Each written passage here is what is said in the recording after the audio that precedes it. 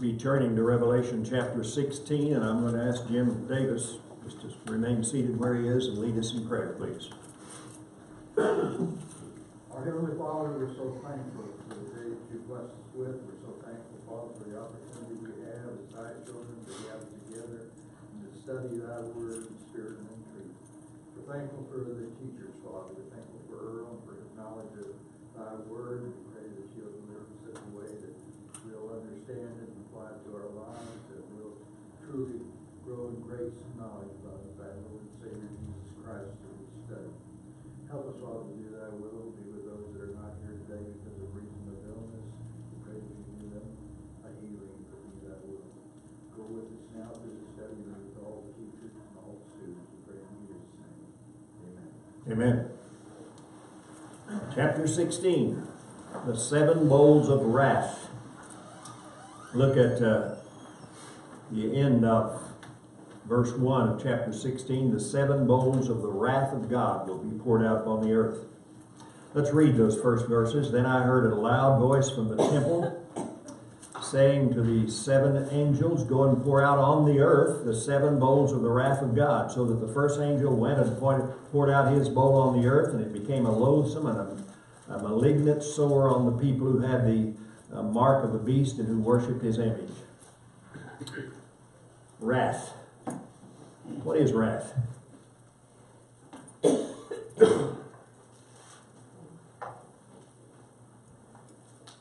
Anger.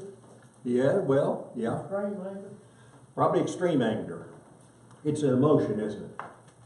Something you feel. When you feel wrath, is it for or against? Against. And this is God's feeling against evil in the world. And quite frequently, we need to keep in mind that sometimes when the term wrath in the Bible comes to stand for punishment, since it is evil and God's against it, wrath means God's wrath is poured out on them, means he's punishing them. In fact, if you will look at Romans 2 for just a moment, might want to turn over there or just listen to Romans 2 and verse 4. Or do you think lightly of the riches of his kindness and tolerance and patience? Here is God being patient and tolerant with us, wanting to help us.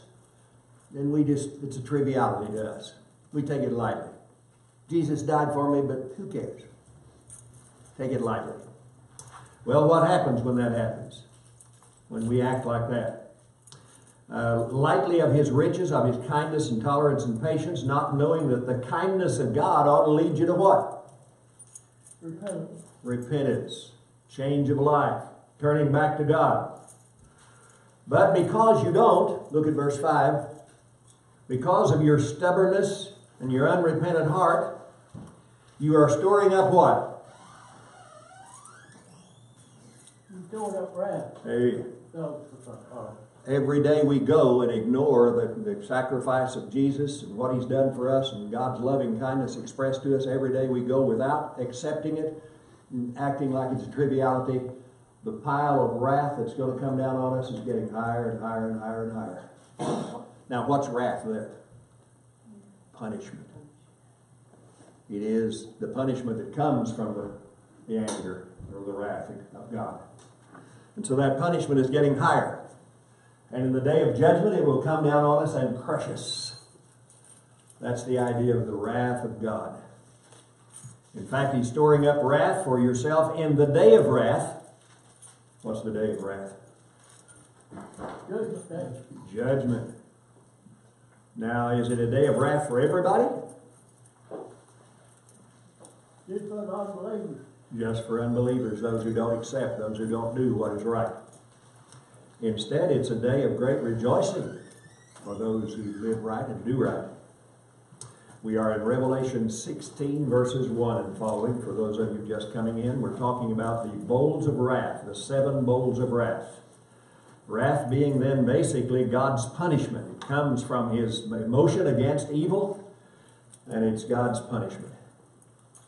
Now, will you please notice that I heard a voice there in verse 1 of chapter 16. I heard a voice coming from the temple. Well, the real temple is in heaven. And you're going to pour out, that is, remember the old temple was in Jerusalem, but the true temple of God is in heaven. Remember, we saw that in Hebrews, the 8th chapter, and elsewhere. And so you hear the voice from heaven, the temple in heaven, saying to those 7 angels that are obviously in heaven, go and pour out the wrath on the earth. God is going to punish the inhabitants of the earth, not the globe, but the inhabitants of the earth. So, in fact, if you look back at chapter 15, and about verses 1 and following, you'll find that we'd already talked about it, that these are God's last efforts to try to get Rome and the people of the empire to repent. In fact, then I saw another sign on heaven, great and marvelous, 7 angels who had 7 plagues, which are the last, because in them the wrath of God is finished. So these are the last efforts to get Rome and the people of the empire to repent. It's the last warning to Rome. And so the first angel went, and he poured out his bowl, literal bowl. Is it a literal bowl like you have in the kitchen? No. All of these are symbols. We've talked about it several times before. And we'll talk about it more in this. So it's not a literal bowl. And you don't literally pour out God's punishment, but it's as if it were poured out. And this time it's poured out, if you look at verse 2, it's poured out on the earth. That is, on the land. It's poured out against, and it's punishing all those who do what? Evil. Well, yes, but look specifically in verse 2. What does it say? It's poured out on those who do what? Worship the image of the beast. Yes. Those who are bowing down to the evil dictates of the emperor and are worshiping the emperors and the idols and all that go along with it. So it's against the beast worshippers. There's a great deal of punishment going on there. And it became a loathsome and malignant sore. What's malignant mean? Maybe you won't get no better. It means it may kill you. When you're diagnosed with, you go in and you have a growth in your neck or something, and they say it's benign, and you smile. And you say it's malignant.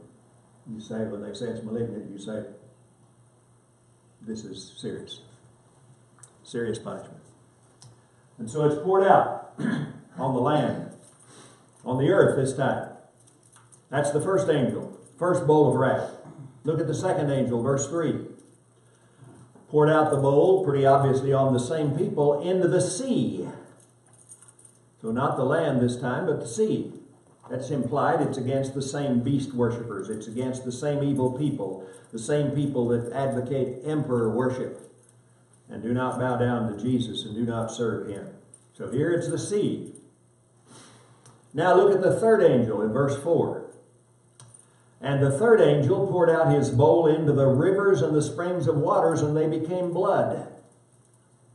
So you go from the land to the sea and now to the rivers.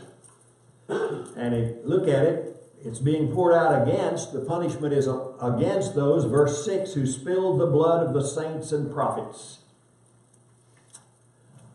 Well, who is that? Who are those that spilled the blood of the saints and prophets? Well, the empire, the emperors that are decreeing you have to worship them, that eventually decree, particularly in the 300s, we'll read it again today, that you can't worship the Lord.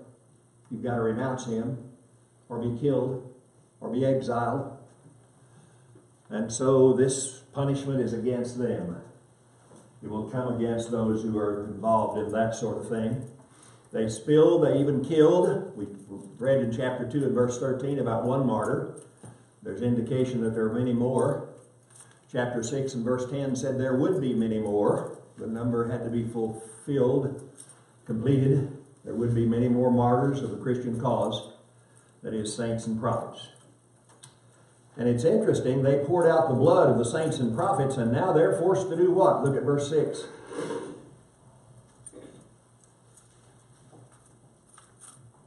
What are these evil people forced to do? Verse 6. Drink blood. All the sources of water are bloody now. Reminds you of one of the plagues in Egypt, doesn't it? They're forced to drink blood. Do you remember anything back in the early part of our study? You remember what the first martyrs had cried out to the Lord and asked Him? Lord, how long is it going to be before you do what? Avenge the blood of the martyrs. And He said, wait. Chapter 6, verse 11. It's going to get worse before it gets better, but I will avenge. Here He is avenging against Rome.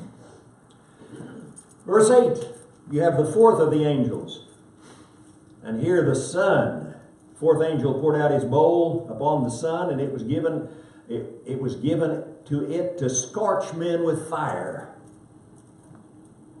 Obviously, again, that's against the disobedient people of the Roman Empire. Look at verse 9. It's against those who didn't repent.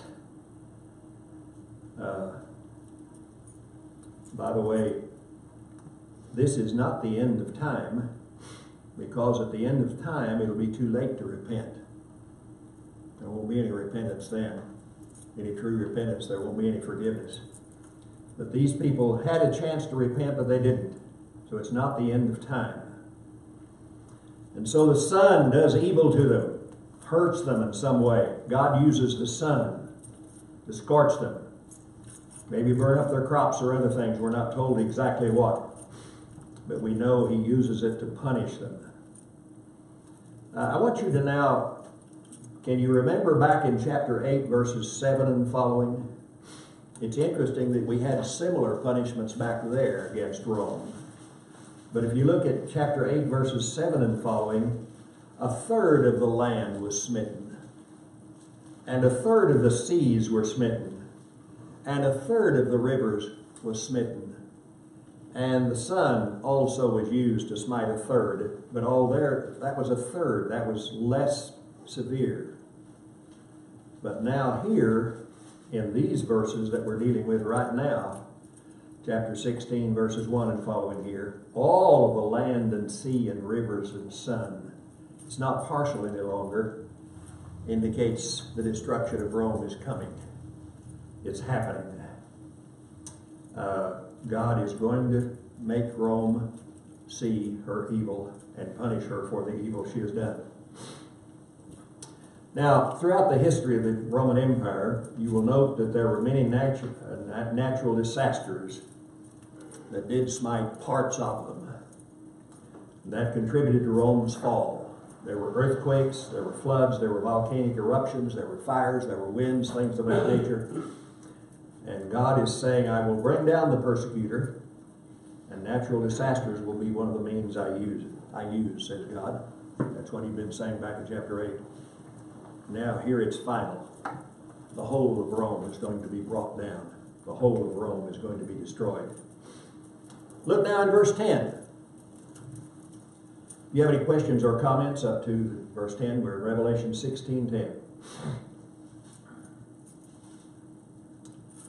All right, look at 16:10 and read it with me. Then the fifth angel poured out his bowl on the throne of the beast, and his kingdom became darkened, and they gnawed their tongues because of pain. Very interesting. The throne of the beast, of course, is Rome. The beast is situated in Rome, and all of Rome became darkened. You remember anything about the plagues in Egypt? There was one of them where darkness came upon the land, remember? Scared the people to death. That's in Exodus 10, verse 21. And again, this is against the disobedient, against Rome and the people that are perpetrating all of this persecution against Christians. But did that darkness in this case cause any repentance? Look at verse 11. Well, look at verse 10 a little more first. Did you see how severe some of their punishment was? They gnawed their tongues because of pain. That's pretty severe. But they didn't repent. Look at 11. Instead of repenting, they blasphemed the God of heaven. They spoke out against Him. They reviled Him. They did not repent of their deeds. Now look at verse 12. You have the sixth angel. By the way, back in chapter 9 and verse 1, we had noticed that Rome would be harmed because of evil within its own system. Because you had so much immorality. You even had emperors killing sons and uncles because they feared they would take away their power, that sort of thing. Gibbon has written a history of the Roman Empire. You probably are aware of it. I have it in my library. And he gives ample evidence that a lot of what caused Rome to fall was the immorality from within. If America falls, and there is danger, one of the reasons will be immorality from within. The family is crumbling. Families are no longer, people are no longer in a family faithful to one another. And you have all sorts of immorality. And so that evil from within causes a loss of stability. And you probably remember that the Proverbs writer, Brother Tom is studying the Proverbs with us on Wednesday night now, Tom and Jeff. And you probably remember something he said about what evil will do for a nation. First place, what does righteousness do for a nation? It exalts it. But what does evil do? It will tear it down. It will undermine its moorings. Proverbs 14:34, righteousness exalts a nation, but sin is a disgrace to any people. So that's what's happening to Rome. So it comes against the disobedient. Well, look at the sixth angel, verse 12 of chapter 16. And the sixth angel poured out his bowl on the great river, the Euphrates, and its water was dried up so that the way would be prepared for the kings from the east. It's interesting, you need to keep in mind that, by the way, this repeats some of what had been said in Revelation 9 verses 14 and following. It repeats it and emphasizes it again. I put this map out here. I know you can't see everything, but you'll be able to see something. The Roman Empire, obviously the base of it was here at Rome, but it extended clear over here to Spain, to the Mediterranean Sea. It went clear across here. It went clear to the Euphrates River, was known as the eastern boundary right in here.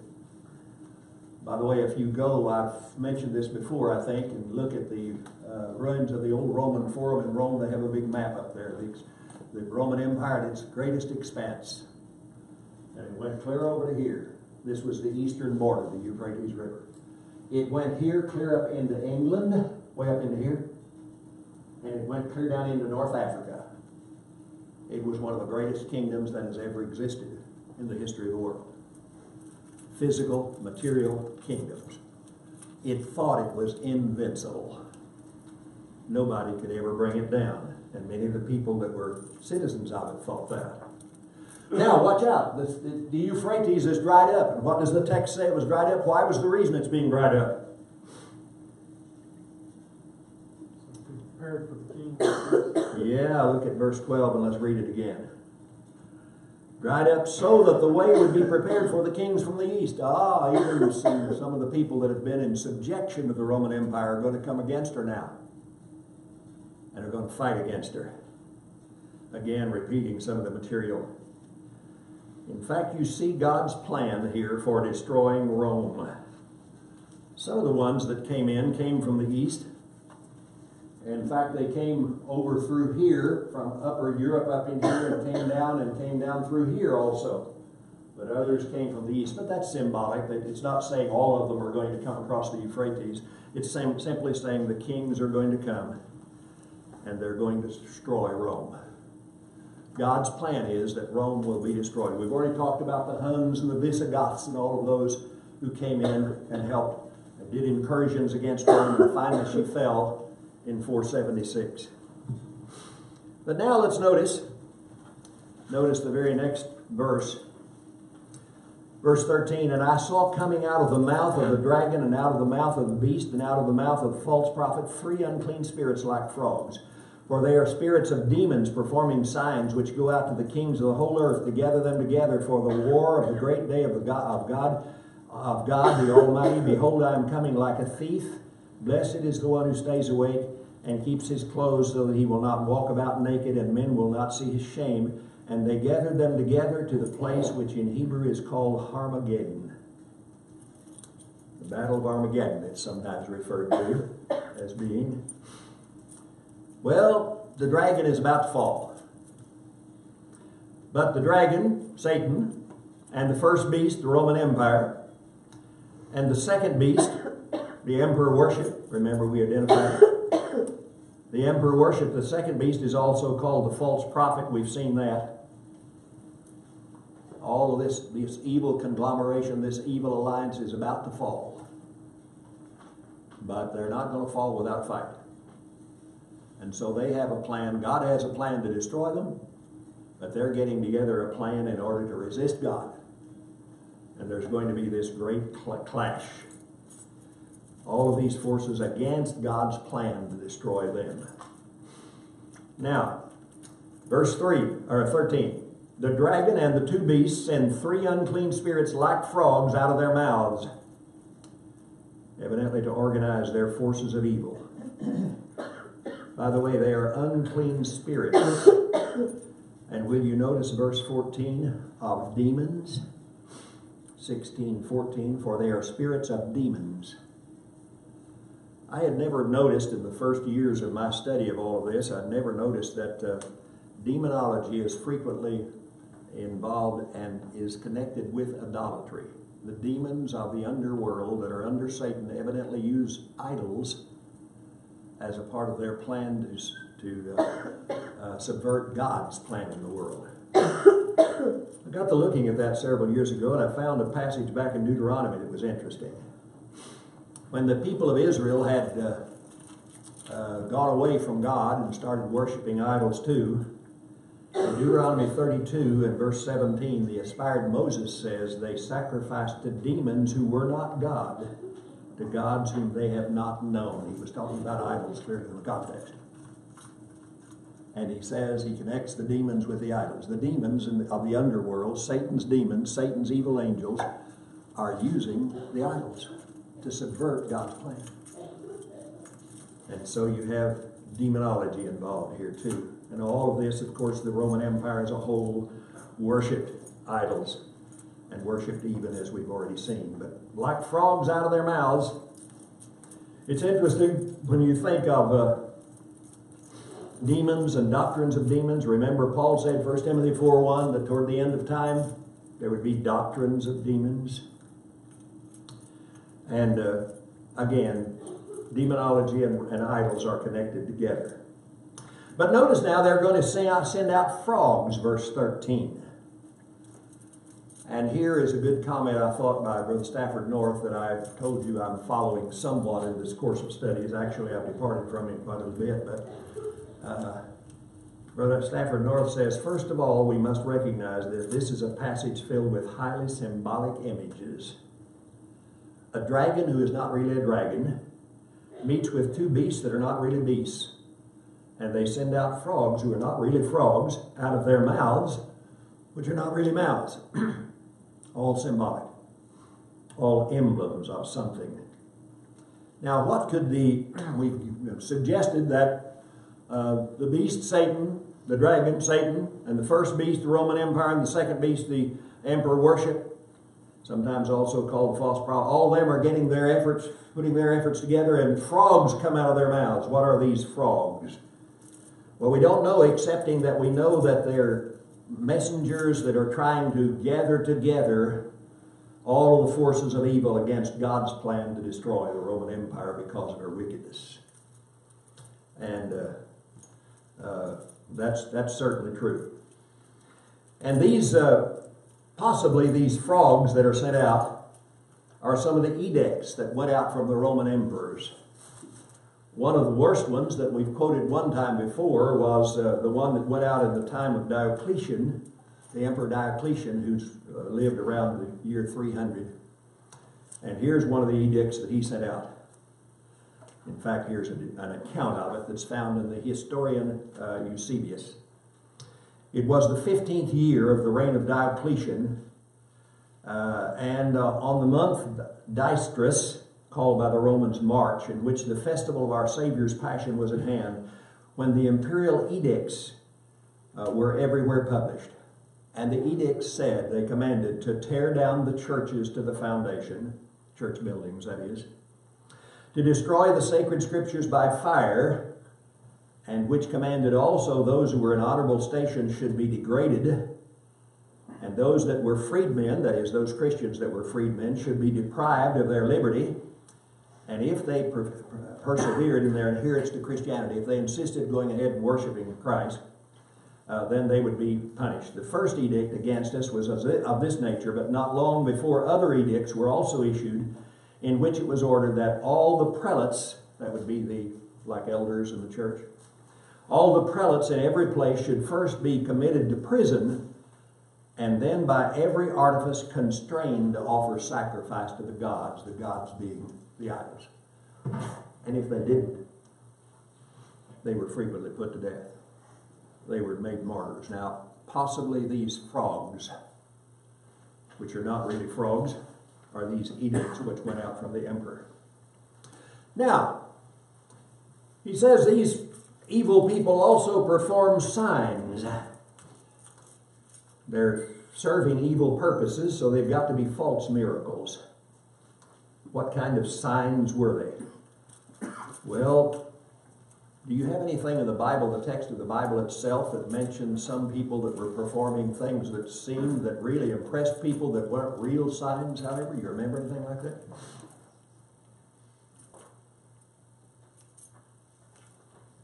Simon the sorcerer. Remember in Acts 8, verse 10? Boy, they thought this guy was something. They thought he was a god. Until the evangelist came along and performed the real signs. And then Simon wanted to buy his powers because he saw they were real powers. Remember that? So here's some of the use of false signs.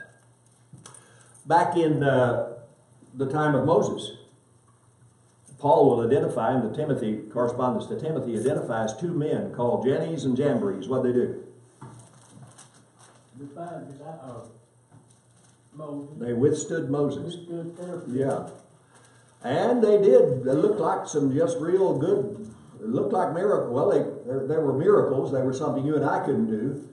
But did God upstage them? Yeah.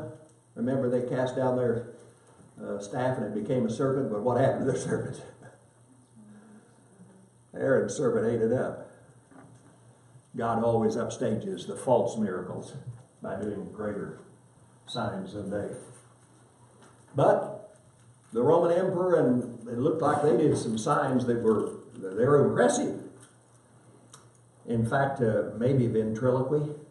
In fact, archaeologists have dug up some evidence that in some of the pagan altars where they were asking Christians to go and put a pinch of incense on the altar, they've dug up indications of tubes where they were projecting their voice from back rooms down through the tube, and it made it seem like the idol was talking. Further, I've mentioned to you already, I think, that in Sicily, while I was doing mission work there, the Roman Catholic priests wanted to have a statue of Mary that was bleeding.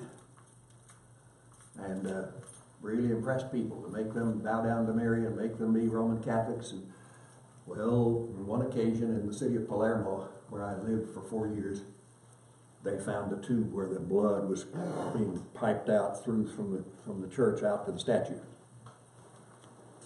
That has been known to be, those are fake miracles, not real miracles. Now, remember the frog-like messengers, these edicts, I think? They sent out their edicts to the kings of the whole world. The whole world had been, many of these kings had been in subjection to the emperor at Rome. Whatever he said, they did. And he tries to call them together to war against and to put down Christians and be sure if they're in your empire that you kill them, that you burn down their churches and you take away their scriptures and you do all that. And so there's war between God and his forces and the forces of evil. Verse 14, look at it, mentions here the great day of God. For they are spirits of demons performing signs, which go out to the kings of the whole earth to gather them together for the war of the great day of God. This great day of God is very interesting. Day of the Lord sometimes. Sometimes when the day of the Lord is mentioned, like in 1 Thessalonians 5 and 2, you're talking about the one at the end of time when there will be no more history at all. That's the day of God, of all days of God. But also, sometimes in Scripture, you need to take into account that there can be days of the Lord within history, not at the end of history, but within history. Let me give you one example. Amos 5 and verse 8. Amos lived about 800 before Christ. And he says to the people of his time who thought they were doing pretty well, and they thought God was going to come and bless them, it was going to be a great day of light. And Amos said, no, you're hypocrites. You're not really serving him. You're just acting like it. And he says, alas, you who are longing for the day of the Lord. Get that phrase? You who are longing for the day of the Lord, what purpose will the day of the Lord be to you? It will be darkness and not light. He's not coming to bless you because you're not obedient. He's coming to do what? Punish you. But that's within history. That's 800 years before Christ, certainly not the end of history. So sometimes the day of the Lord is within history. And that's true of this particular one here.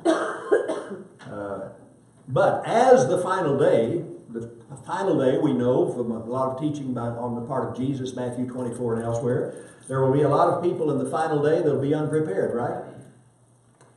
And so this day of the Lord that's being talked about here, there will be a lot of people that will be unprepared. It's going to come like a thief. You're not generally prepared for a thief, are you? You don't expect him at the hour he comes. He doesn't send a message and say, I'm going to be there at 3 o'clock in the morning, you better stay up and get your gun. That's not the way thieves operate. And so a lot of people will be unprepared. In fact, look at verse 15. It's going to be as if they were naked. You're not prepared when you're still naked. You need to put your clothes on before you do anything.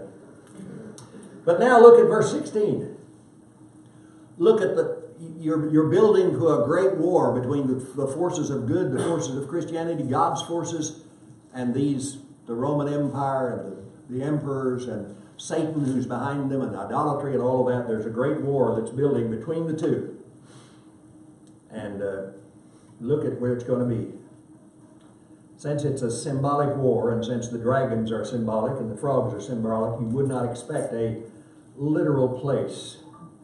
You would expect a figurative place. And that figurative place is Armageddon.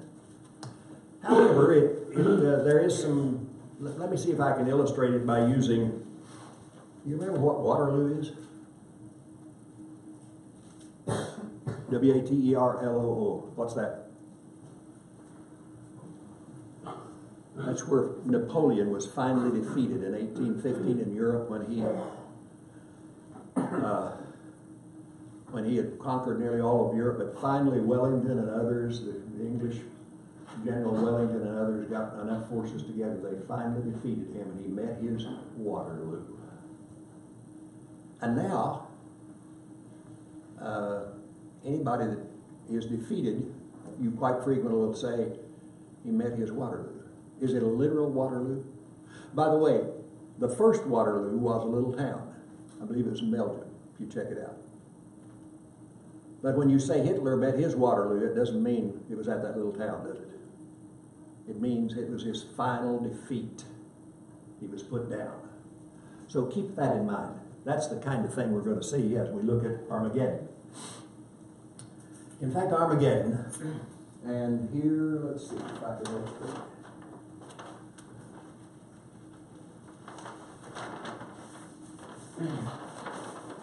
I can tell you where literal it is.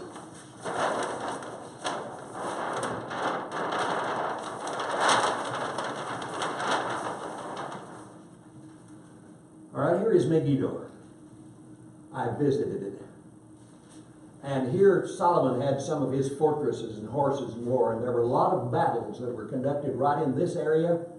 It was called the Plain of Esdraelon, or it was sometimes called, in Scripture, it's sometimes called the Plain of Megiddo also. And so Armageddon would translate literally the Mount of Megiddo. And it's a famous site that I just indicated to you. It was the location of a fortress built first, I believe, by Solomon. He had a large outpost there. But also it's the place where King Ahab fought. It was the site of many famous battles. Deborah and her forces defeated Sisera there. And Gideon with his 300 defeated the Midianites. And that's where Saul and Jonathan tried to defeat the Philistines, but they lost. They were killed. Famous battleground. King Ahaziah died in battle there. And the good King Josiah, in about 612, as I recall, died there when he fought against the Egyptians. So it is a famous, very famous, the most famous battleground. And it's put for a final titanic struggle. Here's the final place. Not literal place. It's the final struggle against the evil of the Roman Empire and idol worship and Satan being behind idol worship with his demons. All of that against God and the forces of Christianity. And so it's the conclusion of God's final battle against Rome. By the way, the place where it's called the Plain of Megiddo, this plain right here outside of Megiddo, is 2 Chronicles 35 and verse 22. But that's what we're building up to. And now watch what happens. The seventh angel. We're talking about the 7 bowls of wrath. We're in verse 17. Then the 7th angel poured out his bowl upon the air, and a loud voice came out of the temple from the throne, saying, "It is done." And there were flashes of lightning and sounds and peals of thunder, and there was a great earthquake such as there has not been since man came upon the earth. So great an earthquake was it, and so mighty that the great city was split into 3 parts, and the cities of the nations fell. Babylon the Great was remembered before God to give her the cup of the wine of his fierce wrath. And every island fled away from the mountain, and the mountains were not found. And the huge hailstones about 100 pounds each came down from heaven upon men, and men blasphemed God because of the plague of the hail, because its plague was extremely severe. So you have the final bowl of the wrath of God. Notice the loud voice is from the throne. What throne? God's throne. And it says, "It is done." We've been warring for all these years, decades, and maybe centuries, and now it's over. And following that, there is a great proclamation accompanied by lightning and thunder and earthquakes such as have never been seen. And then verse 19, the great city, back up in chapter 17 and verse 9, we found it was built on 7 mountains, was split into 3 parts, and was left in ruins. And the cities of the nations that made up the empire, and I told you it went from east to west and north to south, hundreds and thousands of miles. And all of them mourned. And Rome was remembered for its evil. As a matter of fact, God doesn't forget when you do good, and he doesn't forget when you do evil unless you repent of it. Then he'll forget it and blot it out. But that's what happened. And Babylon the Great is remembered before God. Romans, the 14th chapter, verses 10 and following. By the way, this is not the end of time. Let me emphasize that again. Because in the end of time, here, remember, all of them still are blaspheming at the end of the war. But at the end of time, that's not going to happen. In Romans 14, verses 10 and following, but you, why do you judge your brother? Or you again, why do you regard your brother with contempt? For we will all stand before the judgment seat of God. Now, what's going to happen in the final judgment seat of God? Well, we find in Romans 14 and verse 11, "For it is written, as I live, says the Lord, every knee shall bow to me, and every tongue shall give praise to God." Even evil people will give praise to God. Their tongues will not be blaspheming at the end of time. They still are at this end, but it's an end within history. It's a day of the Lord within history, not one at the end of history. It's interesting. They are still blaspheming God, verse 21. And in that the cup of the wine of God's wrath is poured out. We read the destruction that's described, verses 20 through 21. By the way, that's a good example of apocalyptic literature. In apocalyptic literature, we studied already, there is exaggeration for effect, purposed exaggeration, cataclysmic events that you couldn't imagine, violent events, and all of that is for emphasis.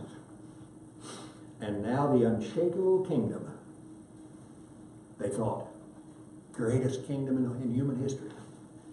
They had more expanse and rule over the world than America does today. It has fallen. Nobody thought it would ever fall. But it fell. Have you ever noticed how in Scripture, quite frequently, you talk about the shakeable and the unshakable kingdom? Let's go to Hebrews. Hebrews, the 12th chapter, verses 25 and following. The Hebrews writer says, "See to it that you do not refuse him who is speaking. For if those who did not escape when they refused him who warned them on earth, much less will they escape who turn away from him who warns them from heaven." By the way, Rome has been warned from heaven. Now look at verse 26 of Hebrews 12. "And his voice shook the earth then. But now he has promised, saying, Yet once more I will shake not only the earth, but also the heaven.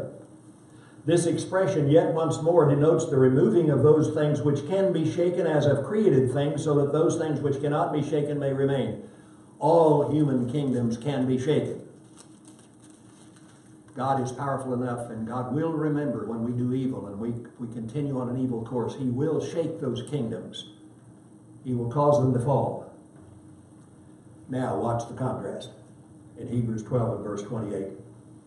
"Therefore, since we receive a kingdom which cannot be shaken, let us show gratitude by which we offer to God an acceptable service with reverence and awe. For our God is a consuming fire." Rome thought it would shake Christianity, thought it would put it out of existence, thought it would exterminate it. After all, they're going to put them in prison and even kill them. Martyrs. They would learn. They would go and sacrifice to the demons, the idols and the demons, by putting that pinch on the altar. They would shake Christianity. Guess who gets shaken? Rome. And she falls in utter ruin. And from 476 AD on, there never has really been a kingdom that was strong in Rome or in Italy. Because the Roman Empire, with all of her power, human power, went against God, who is all powerful. And she was shaken to her very foundations, and even the foundations cracked. Questions or comments? By the way, here the storyline, basically, of the Revelation letter ends. 6:10, how long before you avenge, O Lord? You have it here now. Here's the end. Prophesy. It will happen. And it did happen in 476 AD. So the storyline ends, and as somebody has well said, the rest of it is kind of icing on the cake.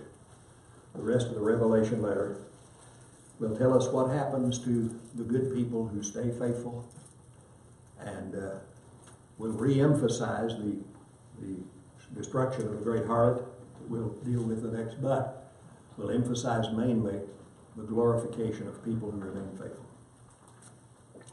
Any questions or comments before we close here at the end of chapter 16? All right, thank you.